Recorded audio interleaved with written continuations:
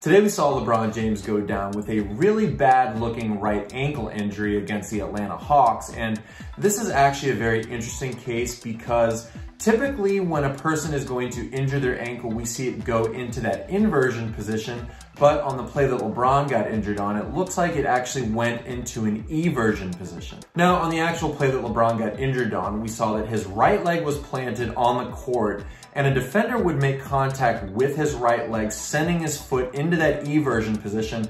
And right after, we saw that he was in noticeable pain and he was really grabbing at that right ankle area. Now, right after the injury happened, I'll be honest, I thought LeBron was going to be done for the day because he was in what looked like a tremendous amount of pain. But what ended up happening was he actually stayed in the game for a little bit and drained a three-pointer. After he hit that three-pointer, however, we noticed that as he was landing, he landed all of his body weight onto his left side. So he really was favoring that right foot, and after that, he did leave the game and ultimately would not return. Since the injury occurred, sources have revealed that LeBron James is dealing with something known as a high ankle sprain, and as of right now, he's considered to be out indefinitely. And so since some people may not be too familiar with what a high ankle sprain is, we're gonna go ahead and take a look at that in today's video. Welcome, basketball fans. For those of you that aren't familiar with me, my name is Gallo and I'm a doctor of physical therapy. And with this video, we're gonna take a very close look at LeBron James' most recent right ankle injury against the Atlanta Hawks. First, I'm going to start off by going over the actual play that LeBron was injured on so that we get a good visualization for his mechanism of injury. Then I'll go over the ankle and foot position known as eversion and what structures are at risk when a person goes into this position.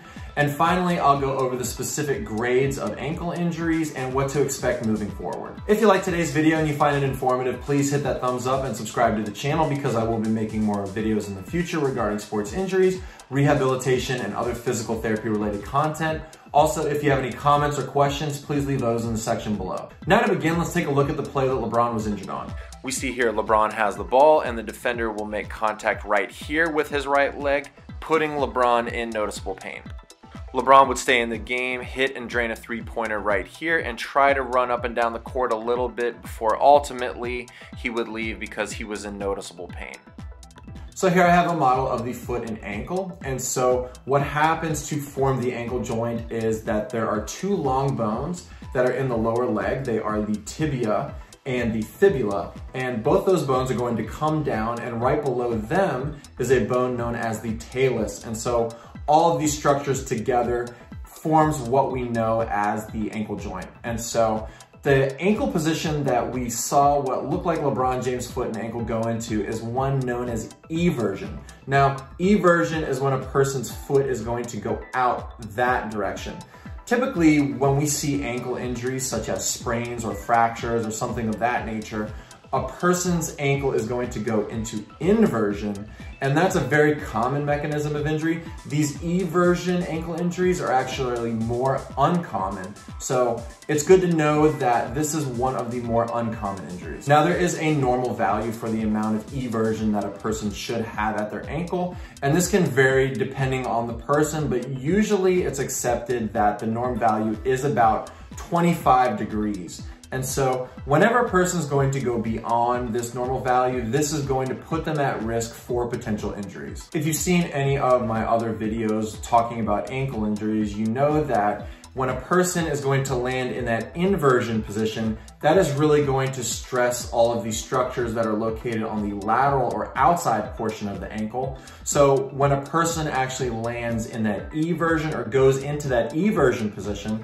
the exact opposite is going to happen. It's going to stress all of the structures, including the ligaments, on the medial or the inside portion of the ankle. Now, on the medial part of the ankle, there is a ligament there known as the deltoid ligament. And this is a very strong, flat, and actually kind of makes a triangular shape. And it's going to attach on the medial malleolus and is going to be made up of 4 different ligaments. The first ligament that's going to help make up that deltoid ligament is something known as the anterior tibio-talar ligament.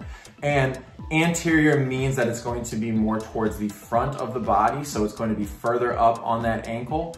And tibio-talar pertaining to that it's going to go from the tibia to the talus bone.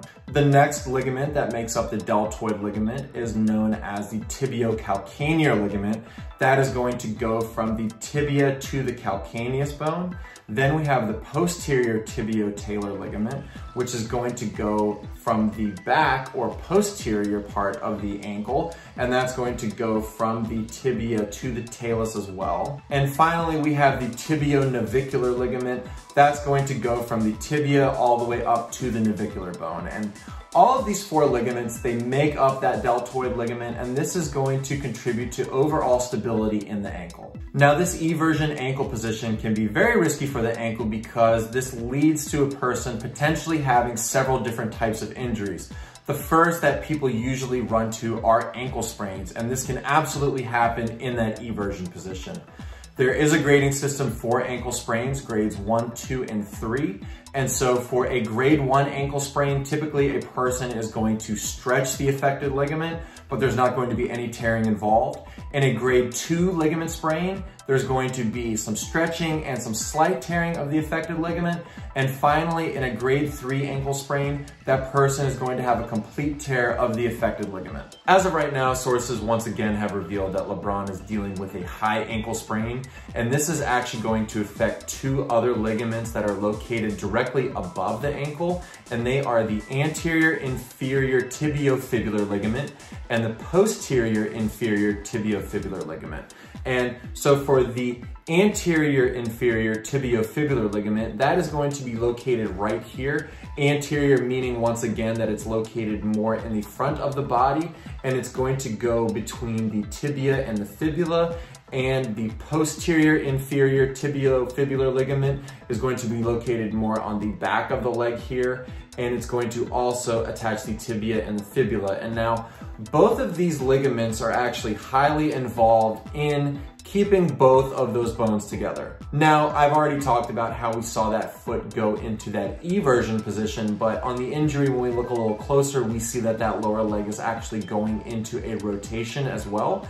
And typically when a person is going to have a rotational force placed on the lower leg like that, these two ligaments are definitely at risk because that rotational force is going to act to separate the tibia and fibula bones. So as of right now, they have officially ruled him with that high ankle sprain. It's called a high ankle sprain because those two ligaments are located a little bit higher from the ankle. Whenever we get somebody in rehab that's dealing with a high ankle sprain or any type of ankle sprain for that matter, within the first few days to about 7 days after the injury, this person is going to be in something known as the inflammatory phase. During this time, we are going to do a lot to try and decrease that swelling and decrease the discomfort in that ankle area.